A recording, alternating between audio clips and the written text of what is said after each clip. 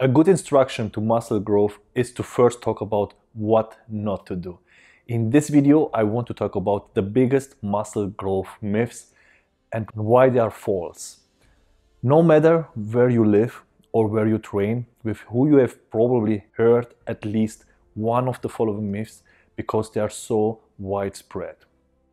But to avoid wasting months or even years training without results, you need to know why they are wrong and what to do instead. So without further ado, let's start with the first muscle building myth. Myth number 1. You need to train every day. This myth goes as follows. Science training leads to muscle growth. The more you train, the bigger and more muscular you get. While this isn't completely false, training every day ignores an often overlooked factor in muscle growth, which is recovery. Muscle fibers don't grow during workouts. They actually get damaged and only grows afterwards when they have time to rest. So training the same muscle every day leaves no time for rest and recovery and is the best way to never see any significant results.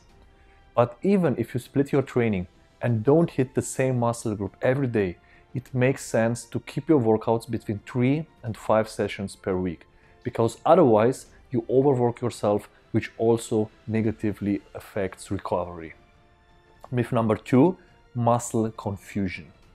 The second myth says that you have to confuse the muscle to force growth. This supposedly means to switch up your exercises every few workouts so the muscles don't get used to them and continue to grow.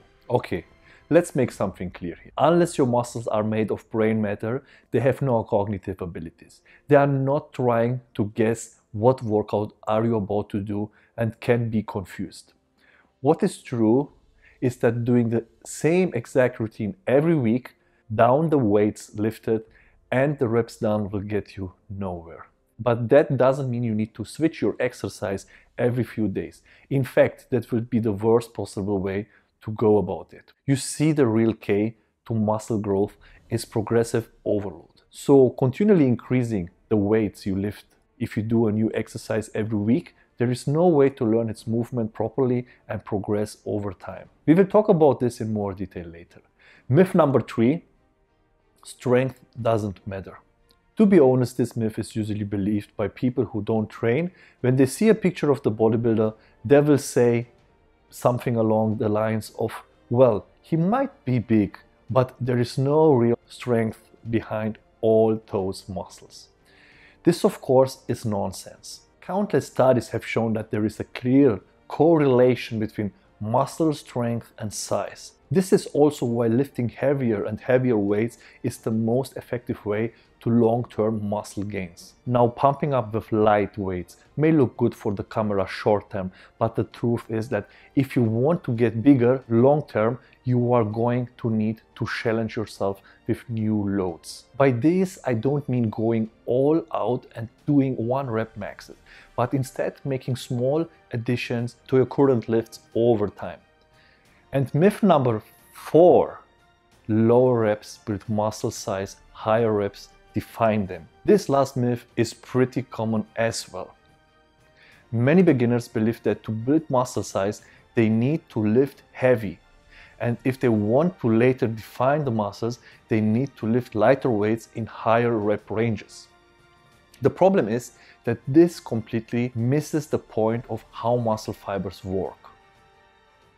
You either train in a way that builds muscle, increases strength and improves performance, or you don't. Please understand that while you can affect the size of your muscles, you cannot affect the structure of them through your training.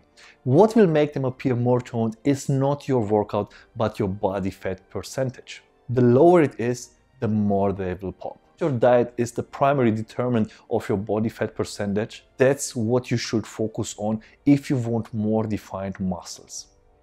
To wrap up this video, make sure you don't believe any of these myths and instead follow the proven principles of strength training instead. After all, it's not that complicated and I will talk about them in more detail in the following videos. If you enjoyed this video and want to hear from me again, be sure to hit the subscribe button before you go. If you have any questions, comment below, give me a like, and just follow me to don't miss one of my videos on YouTube, Instagram, and Facebook. To your success, your health and wealth mentor.